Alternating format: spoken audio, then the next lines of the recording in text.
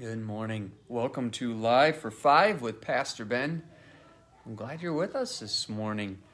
Closing out another week of time in the Word and looking at the verse of the day. But let us make our beginning this morning. In the name of the Father, and of the Son, and of the Holy Spirit. Amen. This is the day that the Lord has made. Let us rejoice and be glad in it.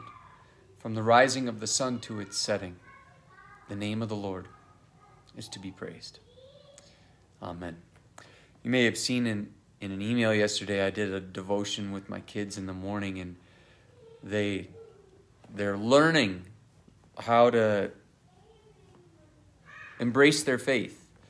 And so Gemma does forehead, tummy, side across, forehead, tummy, side across, and she's trying to be funny, but she's also learning it. And so these are all things that are part of our faith. They enrich our faith if we know what they mean. And so we try to embrace those things and revisit them somewhat frequently, because for some people it might be the first time. And even for us being reminded, it's refreshing to know that we don't do these things in vain. There's a purpose, and they're from Scripture. And so today, let's dig into Scripture to see what else we can learn about this faith that embraces us and that which we believe. If you pull out your YouVersion Bible app, the verse of the day is John chapter 5, verse 24. This is Jesus speaking. Truly, truly, I say to you, whoever hears my word and believes him who sent me has eternal life. He does not come into judgment, but has passed from death to life. This is where our faith is quite robust. Matthew, Mark, and Luke spend more time talking about the narrative of the story, but John is giving us a lot more theology. He's giving us more understanding of the complexity of our relationship with God. He teaches more in these images of how we relate to God. Jesus is the light of the world, things like that. They seem more like metaphor, but we're getting a better grasp of what's going on. So in this verse, truly, truly, I say to you, whoever hears my words. So faith comes from hearing. Paul picks up on this. Paul says faith comes from hearing the words of Christ. But this is from Jesus. John and Paul are picking up what Jesus has said about how you come to faith. Jesus says here, John chapter 5, verse 24, whoever hears my word and believes him who sent me, believes the Heavenly Father, does not come into judgment, but has passed from death to life. So this is quite helpful. The Scriptures speak of two different resurrections, two of them. Resurrection does take place now. People pass from death to life now. They pass from the death of infidelity to the life of faith. They pass from the death of falsehood to the life of truth. They pass from the death of iniquity and sin to the life of righteousness. So the Lord Jesus was willing to make it known to us that there is a resurrection of the dead now before the resurrection of the dead at the end times. So he's speaking of a faith resurrection, a spirit resurrection. The promise of this life comes from hearing the Son and believing the Father's promise who sent Jesus. So this promise becomes immediately effective.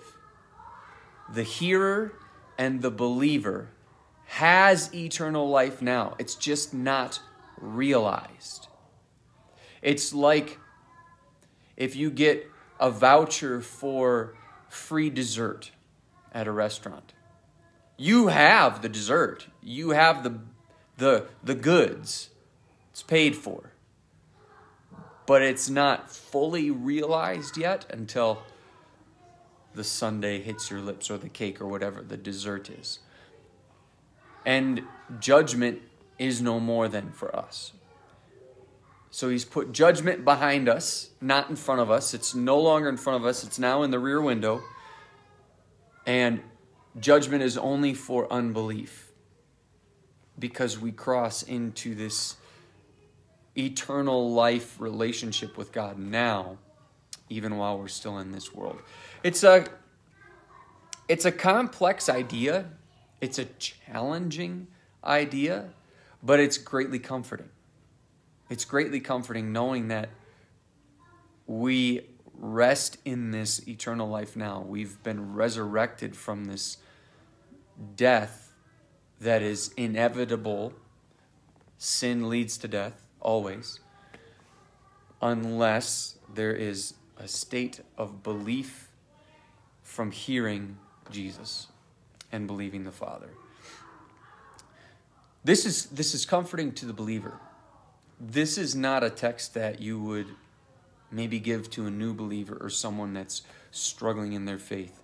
If you were to ask me which gospel would you give to a new believer, I'd probably say Mark, but Matthew or Luke before John.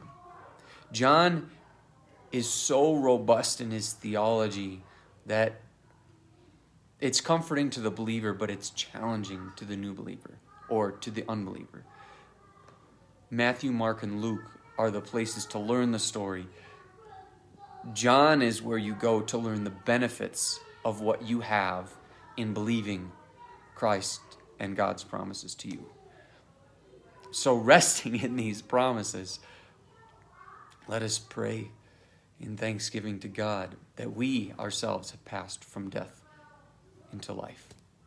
Let us pray. Dear Heavenly Father, we believe in the one that you sent. We have heard the promises that you have made in his name and what he has done for us. Help us to cling to these truths, knowing that we have eternal life now in his name.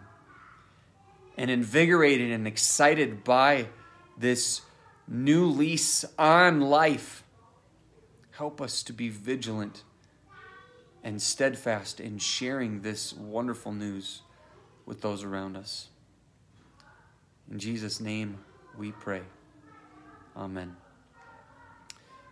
May you rest in the knowledge that you have resurrection now and will have it along with all the saints in the time to come.